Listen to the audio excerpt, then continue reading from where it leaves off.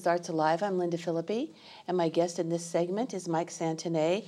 And Mike has been around the community for a long time, and he's a very multifaceted individual. Welcome. Hi. Hi. I'm glad to be back. Yeah, I mean, you do, filmmaking, and you do all kinds of fun stuff, but today we're going to talk about your pottery, huh? Yeah. Okay. Yeah. Been potting for 20-some years. Mm-hmm. I took classes at the College of Arts and Crafts, which is on Burnside, as a way to stay sane from my job. And then when I retired, it was like, hey, I can be sane all the time.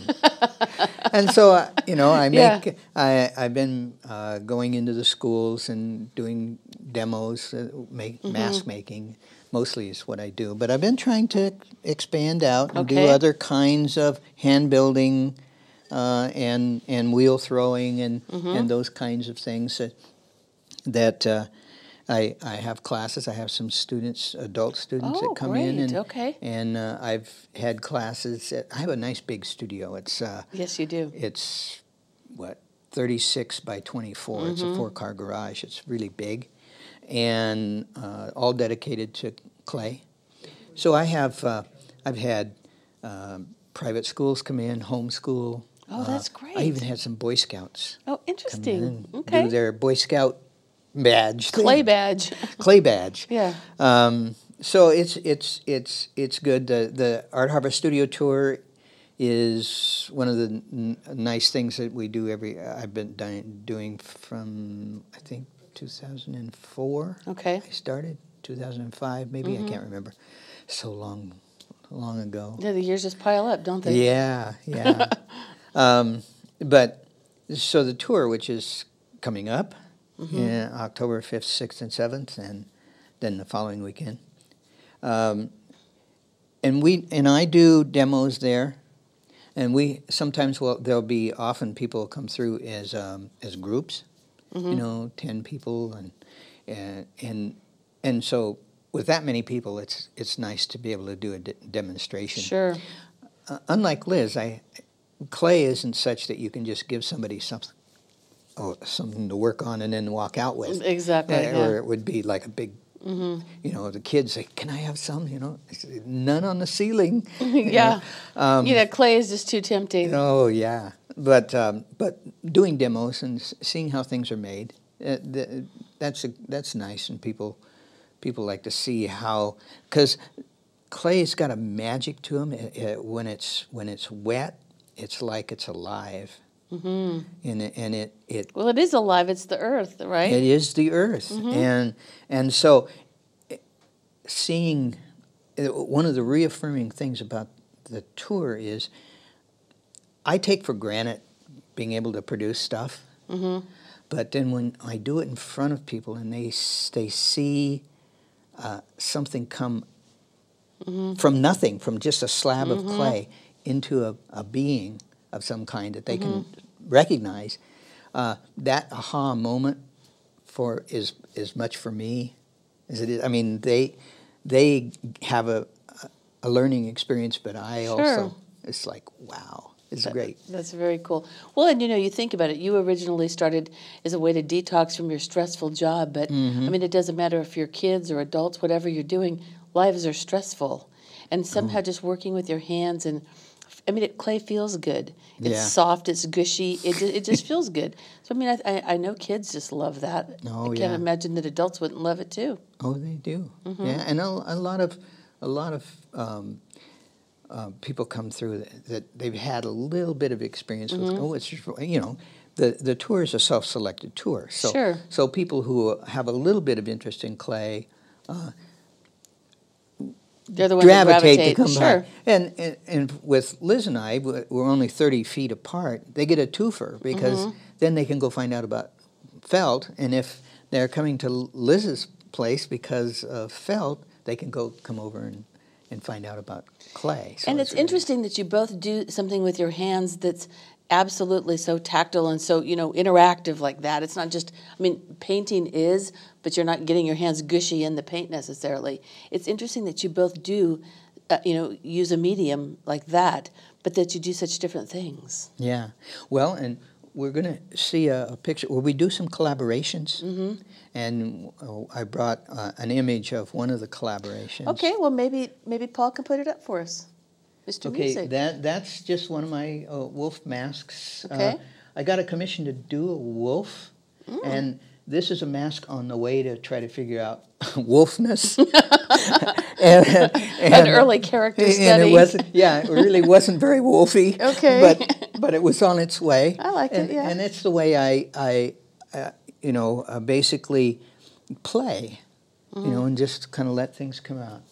See, I think kind of a method potter. Yeah. Feel your way into the character. Okay, the next image, I believe, there is... now, that is a bird that I made, and the leg broke off. Oh. And so it I looks was going to throw it away. And Elizabeth said, "Oh, no, let me see if I can fix it."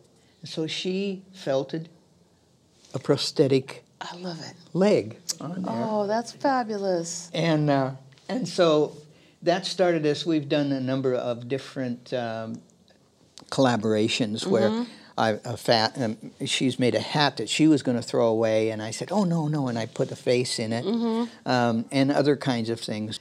This is outside of Durango, Colorado. I have a lady who sends masks to her brother who lives in Colorado, and he places them. It's probably going to drive the anthropologists crazy. Oh, yeah.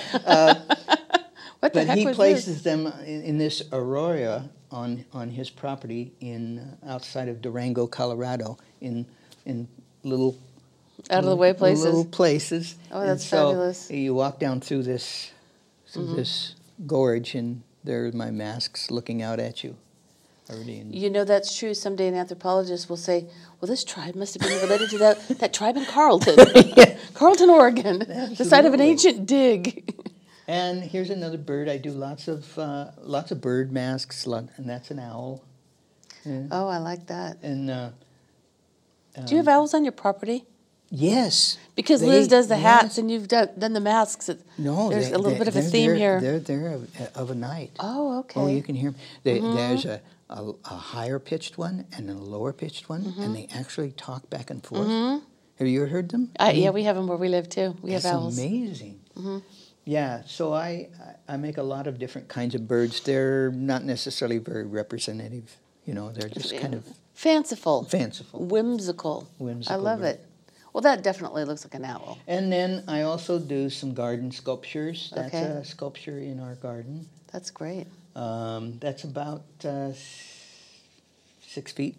How does pottery hold up outside? Well, it depends on what kind of clay. That's a high fire clay, so it's like stone pottery. Yeah. 4 or 5 years old now. Okay. So it depends on the kind of clay, the kind of glaze. Now, is this porcelain? No. Okay. This is stoneware. I don't like porcelain. You don't. It's slimy. Slimy. Yeah. It is slimy. I've heard people say that. And it's very difficult to work with. And so the stoneware is much more forgiving. And so this is also, now this looks like you've experimented with some glazing. Yes. Really nice, interesting. Yeah, I do a lot of experimenting with glazes. And this is really nice, this hand-built piece. Yeah. The hand-built, and these also, I have some that are vases and some that are planters. Okay. And this one I made for kitchen utensils. I like it. But the thing about clay pottery is that you can make fanciful things and things for decorative, but you can also make things that are useful and that you can just live with, that you can actually use. Now, what do you tell people about this? Do you tell them don't put it through the dishwasher, or is it okay? No, they're dishwasher good for safe. Yeah. Okay, that's good. Yeah, this is a high calcium glaze and a stoneware high fire, and I use them and put them through the dishwasher. But clay dishwasher is hard because it isn't so much that it'll dissolve the stuff, but things get banged around. Oh, yeah. And they chip. And also too, this dishwasher soap it's hard on them, right? Well, it's yeah, harsher. after a while, I suppose, but that isn't the problem. For what usually happens is they get banged around, and then once you have a chip, then it's yeah, exactly. Yeah. Not so good. Well, I can actually, if I have a chip, I can go reglaze it and fire it again. You got that little service. Yeah, I repair can your teacups. I can love refire them, and that's the other thing I wind up doing is if I don't like the first firing, I fire it until I either throw it away, or I like it. Or so something might have 2 or 3 glazes on it till you get it right. Mm-hmm. Yeah. Okay. Now something like this, did you choose how that was going to look, or did you just kind of experiment to see what would happen? Experiment. What I do is I have some of these are from commercial glazes, the different colors. I mix up glazes on purpose to never be able to reproduce them. Okay, so everybody gets a one-of-a-kind piece. They're going to be one of a kind, except for things like this. Right, But even these, relatively match. Yeah, even these are all a little bit different. And that's just my own aesthetic of wanting to have variety. Yeah. And those kinds of things. Individual things. Yeah. That's really, really nice, yeah. It seems like you've really branched out a lot over the years in terms of what you do. Well, yeah, the clay, I make brushes from roadkill. Okay, good. I knew that was going to come in somewhere. Yeah, I thought I'd mention that. Oh, perfect. Actually, not really. Usually I get the bucktail and those things from a fly tying shop. Oh, okay. And use bamboo and other kinds of things. And you make your own paintbrushes? Yeah. And then do you use that? Oh, yes. Okay. I make the brushes, various kinds, and they're fun to make. And I usually have a bunch of them there to people to look at, but I use them.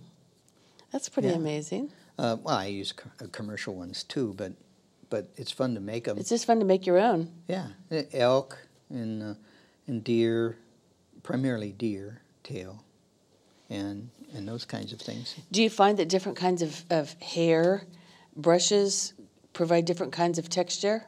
Yes, I'm surprised that painters don't make their own brushes, because potters have been making their brushes for for a long time, because the brush gives a unique mark.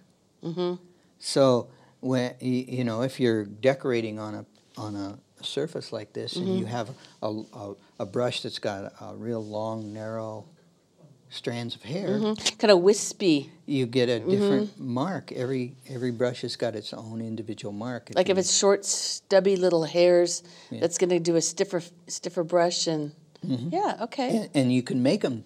So I have a couple that once they get anything on them, they go into like a 4, and then you just wisp it across. Yeah. So that's really how fun. I love it. Yeah, it's nice to be able to make your own tools. I do make some bamboo tools and some of those things too. Especially with what you do, I'm sure you've probably inspired people to get inventive with clay. I hope so.